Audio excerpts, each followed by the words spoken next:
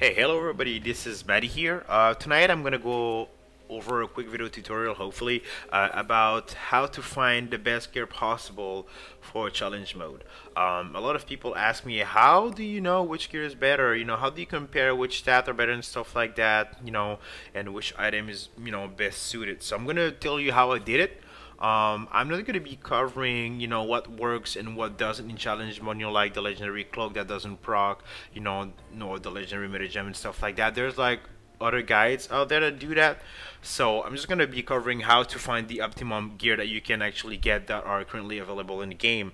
Because as you know by now in patch 6.0, the pre-patch for Warlords of Dreanor, they're going to be really removing the access for you to be doing challenge modes of MOP. So you won't be able to obtain the Phoenix, to get the transmog gear, nor to get the titles that goes with it. So just gonna go carry on. And what I did, I went on warhead.com.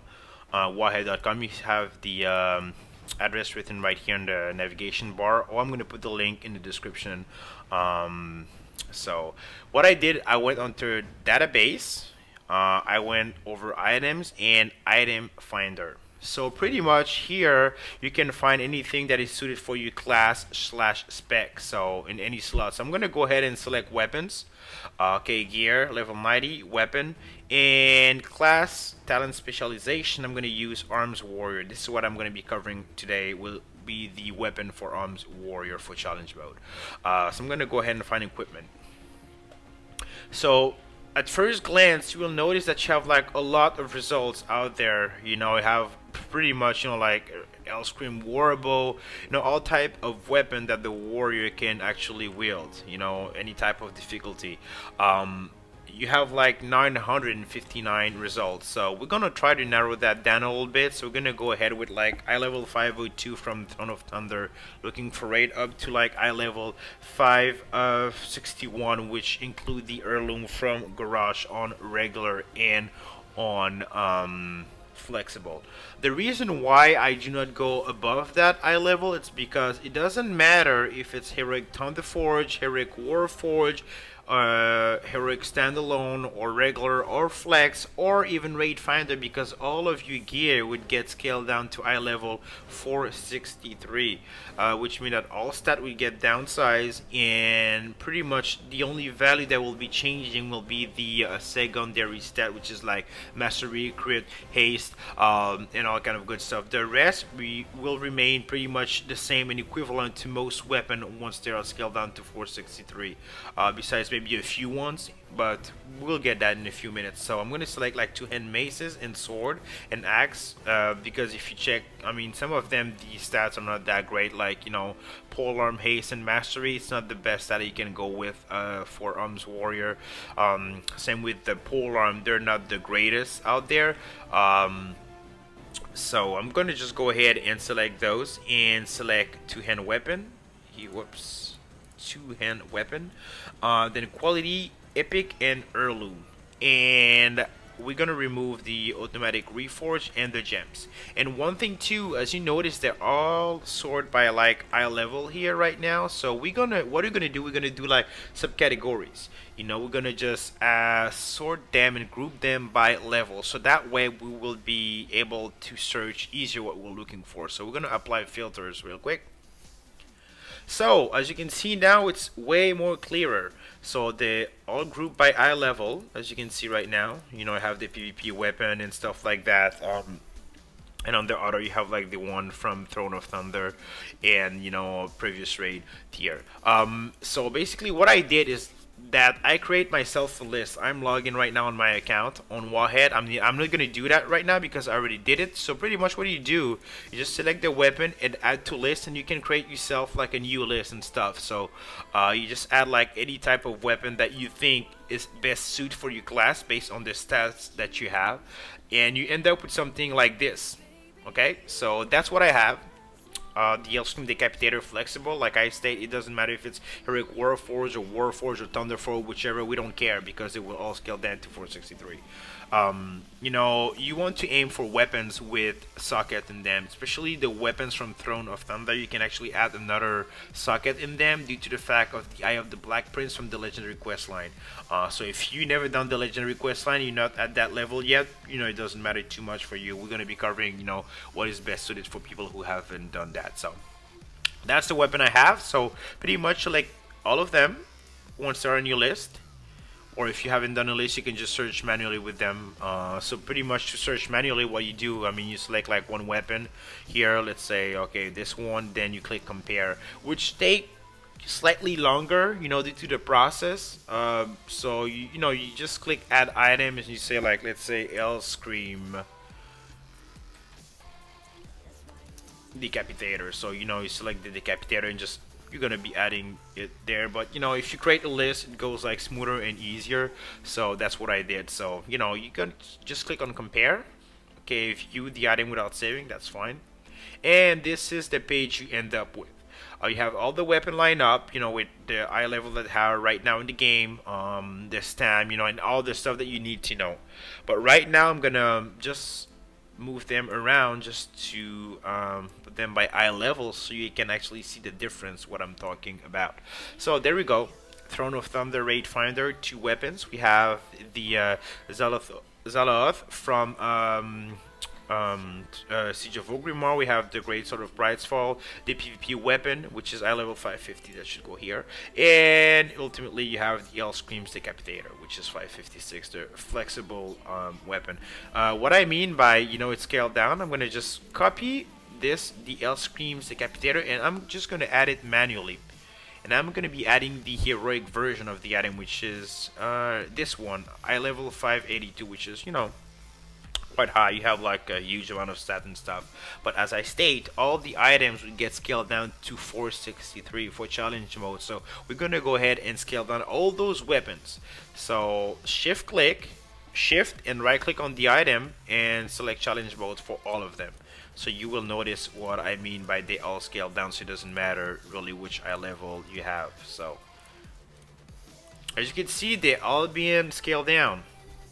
If you check the amount of strength on it, the only one so far that has a slight upper edge is the Prideful Gladiator's Great Sword, which 889 strength versus all the others. So but have like PvP power, which make that weapon pretty much worthless because PvP power doesn't, you know, affect in PvE, sorry. So as you can see right now, even the heroic version got scaled down, as I state, and they have the exact same value as the one from flexible. So you see, it doesn't really matter, like I state, like if you have like heroic or Thunderforge, because it's scaled down. So I'm gonna go ahead and remove the heroic weapon right now. So first thing and foremost, what we're gonna do on the 2 weapons from the Throne of Thunder, we're gonna add the extra gem in it, because we can with the Eye of the Black Prince. For the people who have done the quest and passed, you know, that phase, you can add an extra socket to the Throne of Thunder weapon. So shift right click, extra socket, shift right click, extra socket.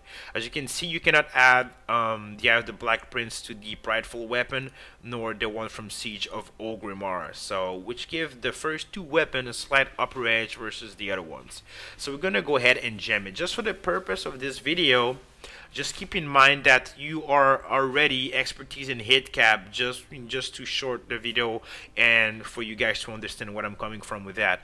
And just for the sake of it, the hit included in the Zerath Malak's Soul Burning Greatsword, we will take consideration that the hit on the weapon means and is accounted for being hit cap. So we're gonna go ahead and add gems and the red socket. I'm gonna put an inscribe, which is strength and crit for maximum output, and on the prismatic we're going to put a smooth one, which is pure critical strike. So right now we are up to like almost 2% chance to crit and 959 strength due to the socket bonus. So we're going to go ahead and add gem to the other weapon. So this one we're going to be picking the Jagged Wild Edge, which is critical strike and stam, because as I state, we're going to be assuming that you are hit cap and expertise cap, and we are taking in account the hit that you have on the weapon itself.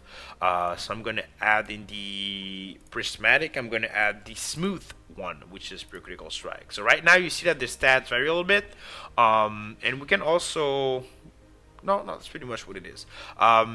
Strength 879 over 959 from the Harbinger here. We have 1.56% chance to crit, which is a 0.27% chance less than the previous weapon, the Harbinger of Terror, sorry. And we have 1.8% chance to hit. And if you check the other stats, pretty much remain the same. So on the Prideful Gladiator's weapon, there's not too much that we can do. I mean, you cannot add a socket to that, and you cannot, you know, put anything. So that weapon pretty much stay as it is. Now the Zealot, though, the Desecrated Image of Gorhal, we're gonna add in the gem here, the Inscribe, which is Strength and Critical Strike again. So you have 959 strength, you have 0.97% of mastery, you have 1.12% chance to crit, which is a 7.71% chance less than the first weapon from Raid Founder, Throne of Thunder, and that's pretty much what seals it. Strength and crit, that's pretty much the max that you can go with. You get the socket bonus that adds up to 959 strength, so it comes close in terms of you know, with the Uro Harbinger. So, and you have like really good stat, which is crit and mastery. So I'm just gonna move that weapon second. That will be my second best pick up, my second best choice. So we're gonna go ahead and do the Great Sword of Prideful. We're gonna add in the gemming here the Jagged one. Once again, assuming that you're a hit cap, crit, and stam. So you can see now, even with the socket bonus, it only gives you 879 strength. I mean, we can remove the gem, you can see the difference. Clear enhancement. Oops, then challenge mode. 819, which is the base of the weapon, would scale down to 463, and with the gem, which is the Jagged one, you can also aim for the one that has critical strike and hit if you're not hit cap of, like I said, for the purpose of the video, you are hit and expertise cap. So 879 strength, and you have 1.32 haste rating, which is a lot. As an arms warrior, you want to try to avoid haste as much as possible. You have 1.17% chance to crit, which is roughly 0.66% chance less than the previous one, the first one, the Harbinger of Terror here. So, you know, you lose more than 0.5%. So, and then Hailscream Decapitator. We're gonna add 2 inscribed here. 1 and then 2. So as you can see now, you have 1019 strength on the Garage weapon. The reason why you have like that much output is because you have like 2 sockets and a weapon. You have 1.36% chance to crit, but you have like 1.21% of expertise. Let's go ahead and just reforge the haste into mastery, just for the sake of it, see how that turns out. Okay, we have less haste, which is good. 0.34 mastery, which is not too bad. But you can see the chance to crit is really, you know, lower than the first weapon here. So, but you have a good amount of strength. So actually I'm gonna put that weapon second in terms of what I would be aiming for. So there you have it. That's pretty much my choice that I would pick for challenge mode.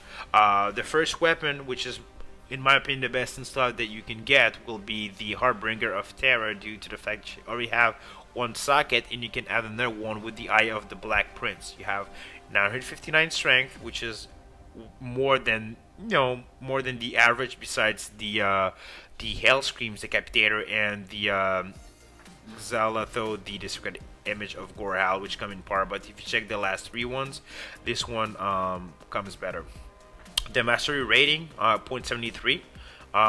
Crit chance almost 2%. You don't have any haste on the weapon, which is make really good. 2 good stat, which is crit and mastery for arms warrior. The second one, it's the Hailscream's Decapitator. I mean, 1019 strength. That's pretty good. The only downside is the haste, but you are like close, you know, 1.36% chance to crit, which is not too bad, versus the Zerath, which have 1.56, which is really good, but lags a little bit behind in terms of strength. So my second choice will actually be the Elstream Decapitator. My third choice will actually be the Sacred Image of Gorhal, for the only reason that you have 959 strength over 879 from Zerath here. You have 1.12% chance to crit, which is a little bit sad, but you don't have any type of haste, so, and you don't have to suffer from reforging to hit, assuming that your hit cap, of course, here. So, you know, you won't be losing too much stat.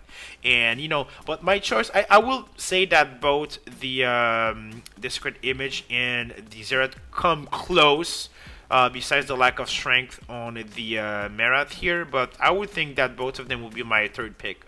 So I mean, you can see the stat output here. You have like way more critical strike chance with the Zerath than you have with the Image of Gorhal here. So I mean, pretty much there you have it. This is how you do it. That's how I've done it. You know, you can narrow down pretty much, you know, any items that you want just by using the item finder in Wallhead. If you just go into the database here, items finder, you know, I'm gonna go ahead and leave page. So you pretty much just select, you know, gear, you level, you know, pick any slot. Let's say, for example, I don't know, neck piece, or you know, then arms, warrior, find equipment. Once again, most of the items on TOT have socket in them, and we go up to 553, which is Siege of Orgrimmar. We're gonna remove the gem, whoops, here, and the automatic reforge, and we're gonna be grouping them by level. So we're gonna apply the filters, and you will actually see all the available neck pieces that are available to you. And as you can see, like most of the one from Throne of Thunder, they have, you know, see like, well, that's the taking one, but you get the idea. You know, they have socket in them, like, you know, it's pretty cool actually.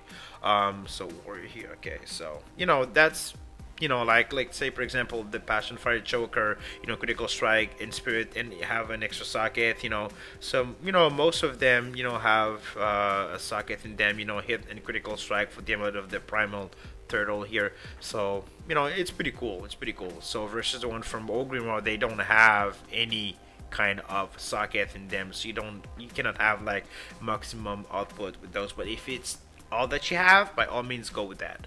So that's how I've done it. You know, there's probably like better way to do it, but I think that's the easiest way to do it, you know, by comparing items, just putting them into a list and scale them down as you previously saw to challenge mode, and add the gems, you know, the way you want them and customize them. So that's how you done it, and that's pretty much what it is. I hope that was helpful to you. If you have any questions, by all means, you know, feel free to ask. And if you like it, subscribe and ready thumbs up. Thanks for watching, and see you next time.